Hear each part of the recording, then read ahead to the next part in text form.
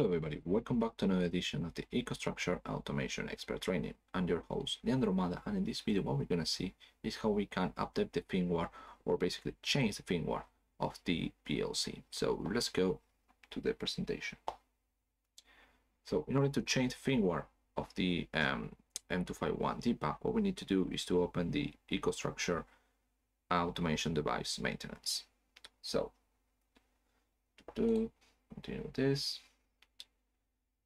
So as soon as we open the software, the automation device maintenance, it doesn't come with any files for the firmwares for the PLCs. So we need to get the firmwares, okay, from our website or for the technical support that you have, and then you need to put those files in a specific location that you can define. So if we open these automation device maintenance, if we go to settings, here we should be able to see package settings.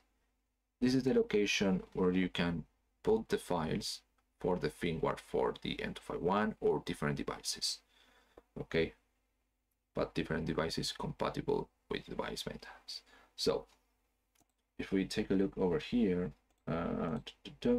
these are the different versions that I have for the M2.4. So in order to use them, we just need to connect again to the controller and then execute and perform the firmware update. So this part's already done. Now, once we are connected with the controller, we need to use this update center. Oops, just hold on a minute. So as soon as we are connected with the controller, we should be able to see this, the green man over here. We just need to execute this part. This icon over here is the update center.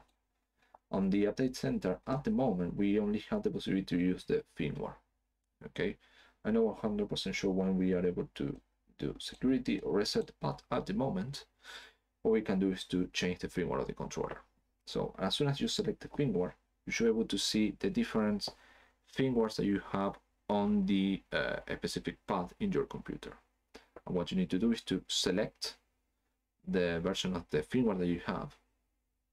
You should be able to see on the list the firmware selected, and if you click on this help, you should be able to see which is the new firmware that you're going to use.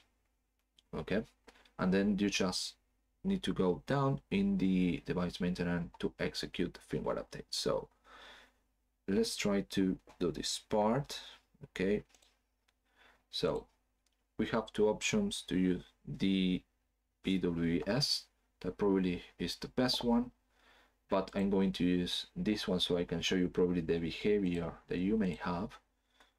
For me, it's not the best behavior that we can see, but at least just to show you so you don't panic. So I have this. I just need to set some credentials here, installer, and I installer one. Okay, it happens every time. Okay, installer one. So I'm going to select this part, cut, copy, cut and copy. So now I should be able to see the green man, which is okay. And now if we select this update center, okay, should be able to see this option. So if we pay attention next to me, let me just move this a little bit more.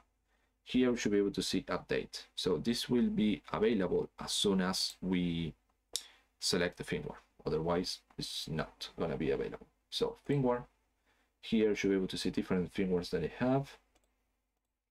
And if you pay attention here, you can see some of the numbers.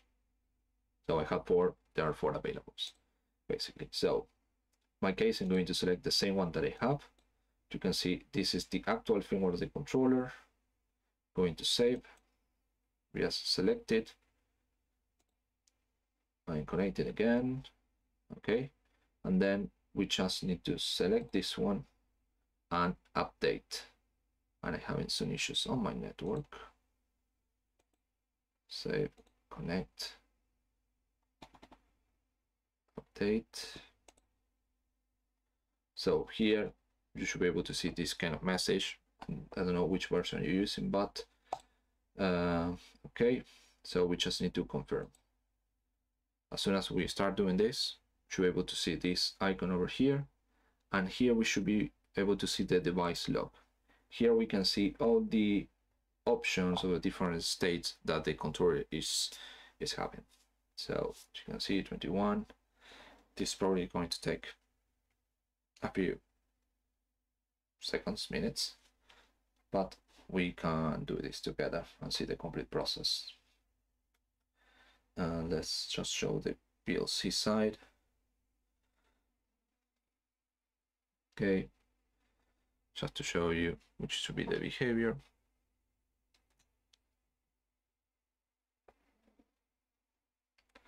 And let me just try to pin the device, so you know that pin 1 D1 minus T. Okay, it's going to take some time. You can skip it when you see this. Okay, 25%. In my case, I'm going to stop the record session because I don't want to, but you can skip it once again. The important thing is that having the firmware. Okay, once you have the firmware, it's just very straightforward. You can see here, validate signature.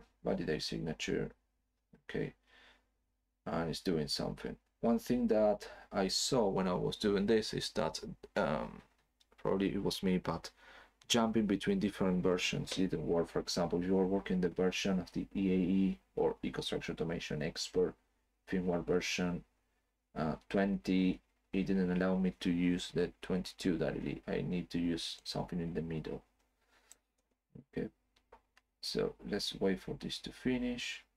Okay, you can see all the stuff over there. Reboot trigger. You can see in front of the device is doing something. Okay,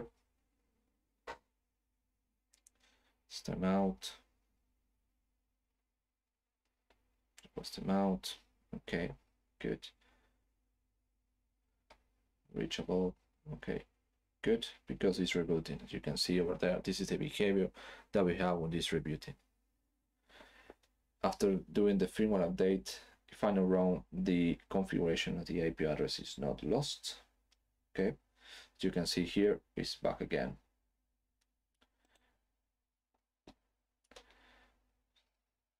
There we go. And there we go. Firmware update was successful. Okay, so the behavior that I don't like when I add the command, when I add the device, is when I change the IP address, because it's trying to connect to a previous device that is no longer available because I have changed it. So update, firmware successful, finalization, finish, everything again, and then I should be able to connect once again. Okay, so this is how you can make the firmware update. So let's see if there is something that I forgot to mention. So this part, update confirmation, this is the log. I already showed you the different parts. Then we just need to log in again. Should be able to see the new firmware in there already installed. We need to double check that this is in there, so we know that this update has been done successfully. And then we need to make sure that this one, because as soon as it make the firmware update, we should be able to see the yellow man over here, or the yellow person over there, and then we just need to connect in order to validate and do something else in case we want it. Okay, so we have already connected to the controller, update the firmware, and check the log track for the controller. So this is it. This is how you can update the firmware of the Modicon M2.4 dPAC using the EcoStruxure Automation Device Maintenance. So thank you very much for watching this video, and I see you on the next one.